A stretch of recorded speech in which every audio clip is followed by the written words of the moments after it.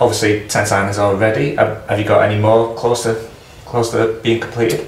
Not close, but we're certainly still looking. I think we had obviously an initial sort of run of signings, and then it went quiet, and we got a couple more in. And at the minute, I just feel a little bit as though we kind of just starting to get drip fed a few more names, different names, as opposed to before when there was a pool of players out there.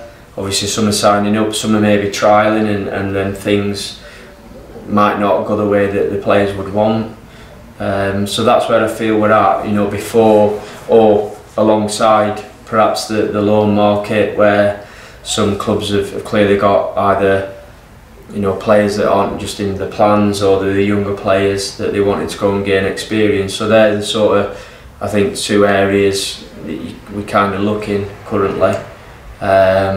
But in fairness, it doesn't seem, I'm sure there are a hell of a lot of players out there that are still waiting to be fixed up, but it doesn't quite feel that way in terms of what's certainly been put to us from that point of view. But we remain patient. We have got at least the majority of the squad in place, which is positive, as you say, with the 10 new signings. So there'll be no sort of panic or rush. We just got to work with those players, get them together, get a good team spirit going, bit of obviously tactical work, not too heavy so far, but I've done quite a few 11v11s, and looking forward to the first game on Saturday. And what positions are you still looking to add to? I think we're still looking at a goalkeeper. We've got James and Ollie, and I've said from the start, the plan realistically for Ollie is to be able to go out and get some games, to gain some experience. I have to say he's come back and looked good. He certainly looks like he's grown a little bit more. I think that's a comment everyone's made, and he's done well in training, so that's credit to him. But I don't think that should probably deviate away from the plan, albeit if we can't find someone suitable, then Ollie will fill the number 2 position. At the other end of the pitch is an obvious position to strengthen as a centre forward, with only having Ryan Taylor and Linnell John Lewis as 2 out and out strikers. Probably got a couple of players that can sort of fill that gap if we were really needed, but I'd certainly like another one that's a proven striker. And then a couple of other areas I think we're a little bit more open on, but probably would still like to bring a couple more players in on top of that. You've obviously got that bit of leeway in the National League where you can make loans throughout the season. Does that relieve a bit of the pressure if you weren't able to make any more signings before the start of the season? Yeah, no, I think that's what I would prefer. I think I'd certainly say for League 2 and perhaps League 1 clubs, where sometimes finances can still be quite tight. I think the windows can force you to perhaps bring some players in that you're not really wanted, and that's not really helpful for those players often. You might get them a paycheck, so to speak, and they've got a club, but in terms of actually getting game time, so I think sometimes that can force a club into a decision they don't really want to make, and then a player goes, expectations are getting more time than they get, but then are stuck there. So I think it's a better from that point of view, certainly, and gives you a bit of breathing space that hopefully we may utilise. If we get exactly where we want to be, we might not have to do that. Obviously, as you say, starting your pre-season friendlies this weekend, what are you looking for from your squad? I mean, I'm assuming the results aren't at the top of your priorities, but what are you looking for from your players? I think first and foremost, I guess it's a usual line that most managers will be sort of saying is it's about fitness, and it is a lot of it. It's clearly that, but we certainly want to see, as I said, we have probably done more 11v11 work going into his first game than probably we've done in the past in general. I mean, some of that is kind of because it's a new group of players and trying to implement certain movements, system. and also we have got longer to prepare to get into the season, so I think that's allowed us to not really cut back on just the running, but they've certainly had a little bit more recovery time. It's allowed us to run with the sort of Wednesday off that we would normally do throughout the season as well. And you know, we just want to see those sort of understanding from the players of what's been asked of them. You know, we've done some analysis work. You know, Chris in particular has gone through clips with individuals or certain units of the team to try and get them to understand, you know, what's required. Some good bits, some not so good bits, and maybe some bits that just are not what we're after. And I think from that point of view, that's what we're keen to see, because I think the fitness side will naturally come anyway. How have the new players fared so far for you? Good. I mean, some are better than others at this moment in time, and again, I think with experience you learn to not get caught up on making too many judgments and, you know, ideas on players, because, you know, some are in better shape than others, some are naturally better athletes than others. Harry Clifton, for example, you know, he looks like he's at the wrong place because he can just run all day. He probably should be in an athletics team. Some of the others have to work at that, and some are more technical than others. So you know, in general, you're just looking for their attitudes, their application to it. You know, a couple of things already that I'm keeping an eye on in terms of people's approach, trying to guide them, get them fully to understand what, you know, myself and the staff want from players. Because it might sound silly, and I sometimes listen to some stories and I find it strange that, you know, our environments can be very different and demands placed on players. But we obviously believe in the way that we work, and it's seeing our players kind of cope with that and how they react. So that's important. But overall, we've been pleased with the players coming in. We haven't certainly got anyone that's really struggled with what the physical work that we've done, whether that be, you know, pitch based, whether that's simply running sessions, whether that's gym sessions, and, you know, hopefully they're getting into sort of a routine and understanding of how we work. Obviously, we all know about the improvements that have been going on here and at Blundell Park this summer. How have things gone so far? Good. You know, I think the improvements up here have made a good impression with the players in particular that were here. And I know we've just spoke about having a lot of new bodies, but I think those sort of, not stories, but the narratives passed on about how it was before perhaps, and, you know, even stood here in this room, you'll see an improvement.